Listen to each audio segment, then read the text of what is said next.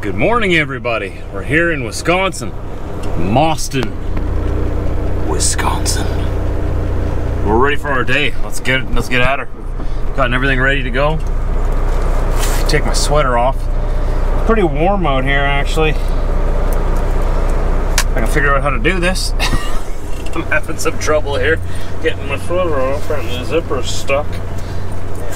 Yeah, I'm gonna put you guys down again. All right. Alright, so let's rock and roll. It'll be a full day. We won't quite get to our destination, but we do have a delivery appointment tomorrow, midday, just sometime between 8 a.m. and 2 p.m. whenever I get there. I'll probably get there around noon, I think. That's what the schedule's looking like here. You have 7 hours and 40 minutes of remaining drive time. Well then, let's make use of it. Let's go. So we were getting phenomenal fuel economy yesterday with this load. It's not a parachute for once, so we're actually able to just slip through the air. But I know that as soon as we get out of Minnesota into North Dakota onto the open prairies that we're gonna be faced with wind. We don't know which direction the wind will be coming from yet, but we know there will be wind, tremendous wind. Are you guys ready for this? Are you ready for this? We're about to get ourselves back onto the interstate. Actual real interstate, not like the Trans-Canada we got for an interstate. 4-lane divided, overpasses, no intersections, no bridges. Oh, pardon me, only bridges.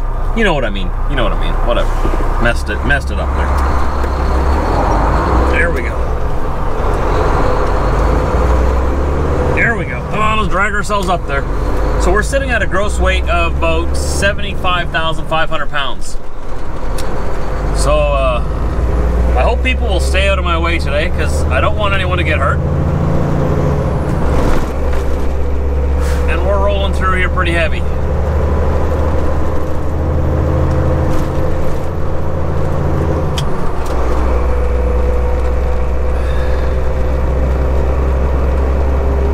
Doesn't work as well when they have the on-ramp on the incline like this towards the freeway. It always works better when they have the decline onto the freeway. It helps you speed up. I'm going as fast as I can right now, and I'm only entering the freeway at like 40 miles an hour. Gather some more speed yet. Continue on this road for 38 kilometers. 45 miles an hour by the time I hit the freeway. Speed limit's 70 miles an hour here. And that's the best I could do. That was pedal to the metal.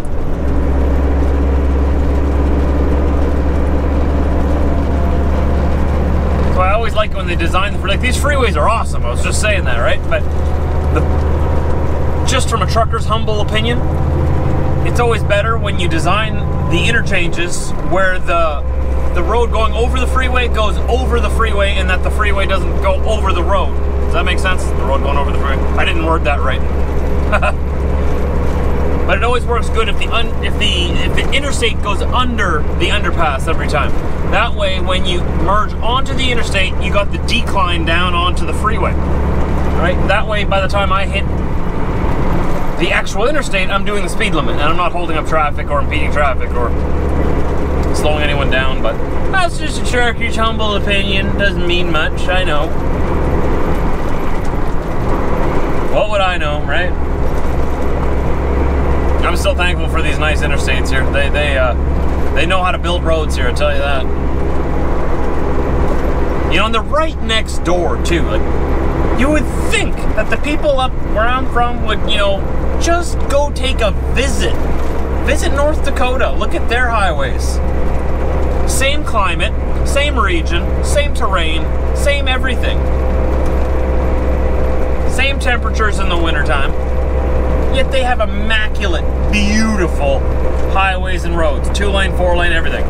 You cross the border to us and we're like, they're crumbling, falling apart. You know, you build them 6 months later, they look like they belong in a third world country. You're like, you may as well have just left them dirt and gravel. Karen's getting all mad at me because I went off course. We're here in St. Cloud, Minnesota. I'm gonna grab some fuel here. We are in quite a rush to get back now because they do want me there first thing in the morning. So to be there first thing in the morning means that we need to book it today. In 100 meters, turn left on Clearwater Road.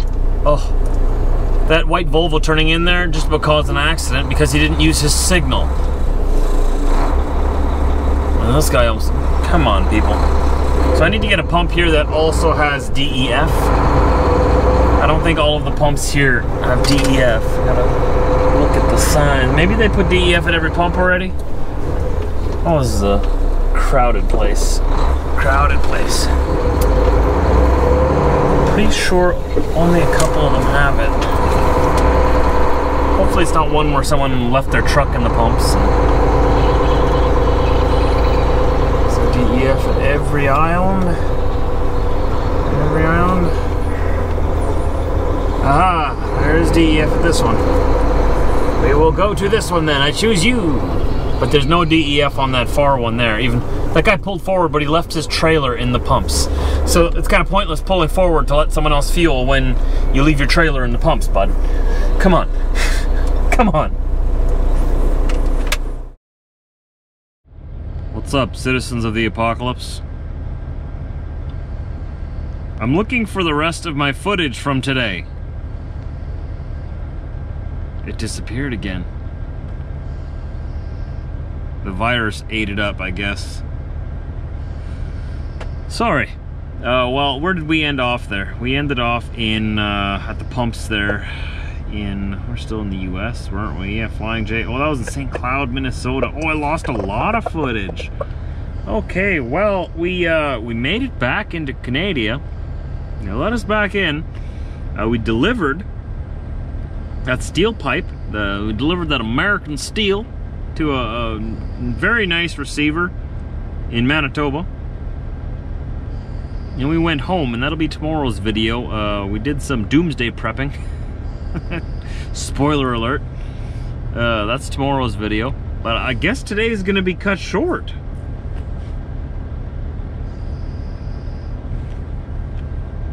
I don't know what happened. Look at this.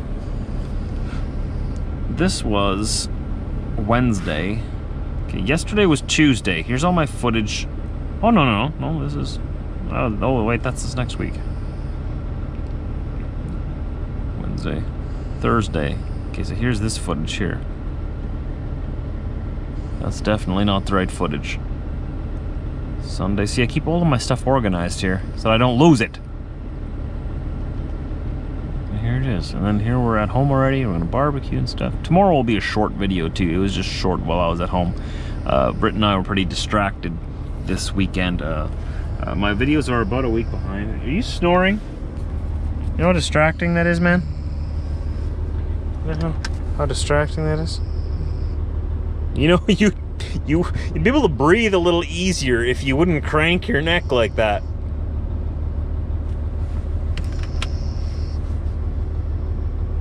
Yeah, you having fun? You know, you can move. It's a free country. You don't have to lay like that. Okay. So my videos are about a week behind. They're a little off this week because this weekend was kind of like a unique type of weekend. This whole virus thing sort of blew up in North America here. It's not really here yet, but the governments are really locking down and preparing for it. So that's probably what I'm going to be talking about a lot in this next week. So just foreshadowing. I know that's all you're hearing anywhere else. The media won't stop talking about the virus. The governments won't stop talking about the virus. Your family won't stop talking about the virus. Well, now Trucker Josh is going to have to talk about it a little bit this week too. But I'm going to keep you updated on my experience as I go through this, because I'm thinking with my job, traveling around all of North America, or at least my part of North America, my region, I may have a unique experience on it. I am sort of self-quarantined already, so I don't have to, I'm pretty low risk at getting it, and if I were to get it, I'd be very low risk to spread it. I could just park the truck and just stay in my truck then until it passes, until I get cleared. Like I'm not too worried about that. But you know, we rely heavily on trade with the United States.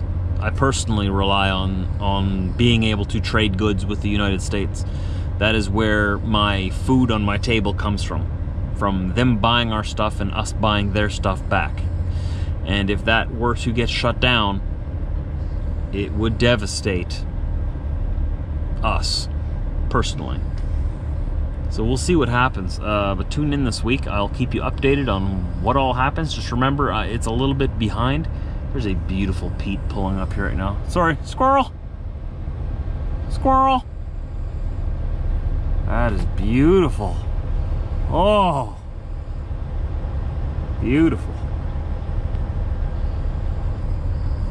Sorry. Easily distracted. Pretty lights. Yeah, tune into my vlogs. If you haven't already, subscribe. Everyone's welcome. Glad to have you here. I'd love to have you as part of the show. We make a video pretty much every day, and this week may be interesting as I document my journey through this coronavirus journey. Maybe it'll turn into something huge. Maybe it'll just blow over. We don't know. But either way, we got to take it serious. This is a serious, very contagious virus that's coming in. We'll talk about it in the future a little bit more. Thanks for tuning in today. I'm sorry I lost the footage again. That's my bad. I fully am responsible because I am the producer and the and the talent, as they would say. Talent. I'm a one-man show here. I mean, Weasel helps, but this is pretty much what he does when it comes down to it, when it's time to work. You hear that? Come on, snore for the camera. I'm putting the microphone right at your face. Oh yeah, now you won't snore, eh? Yeah? You're a good boy. Good boy. I'm gonna take him out right away, and we'll see you tomorrow. It's a vlog from home tomorrow. So we'll see you then. I hope you're safe. I hope you're healthy. Take care. Let me know down below that you're healthy. And you know, if you do contract this virus, if you feel like it, don't feel like you have to, but if you want to share your story down below, I'm sure others would love to learn what to expect and what it's like and what your story is. But don't feel like you have to. If it's a personal thing, that's okay. See you tomorrow, everybody.